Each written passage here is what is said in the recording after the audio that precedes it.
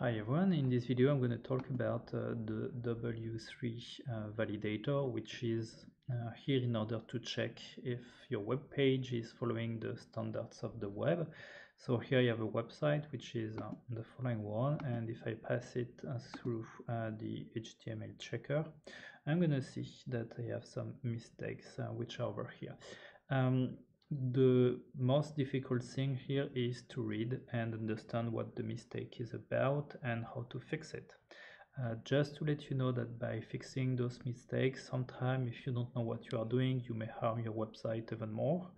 But most of the time, if you read the documentation carefully, you should be alright.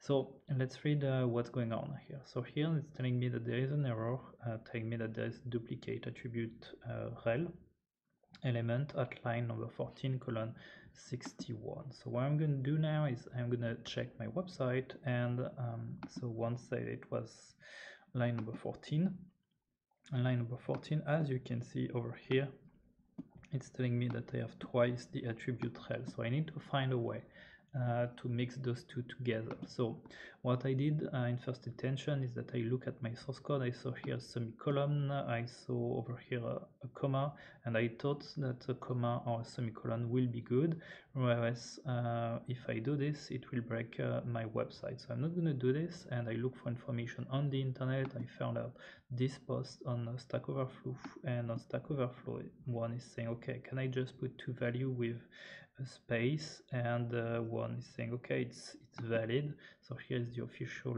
source. Of course, one need to read here, but it seems that actually it works if you put a space. So that's what I'm going to do here. So I'm going to access on my server on this given page, and I'm just going to make the changes on my source code. So I'm just going to go like this. I'm going to go over here. Then after, of course, you can ask yourself, how is it possible that there are some mistakes? Well, probably because the templates that you stole, or that you copy and paste, or you take out from the internet, the developer at the time at which he or she wrote the code was not following the latest standard. So that may be one reason.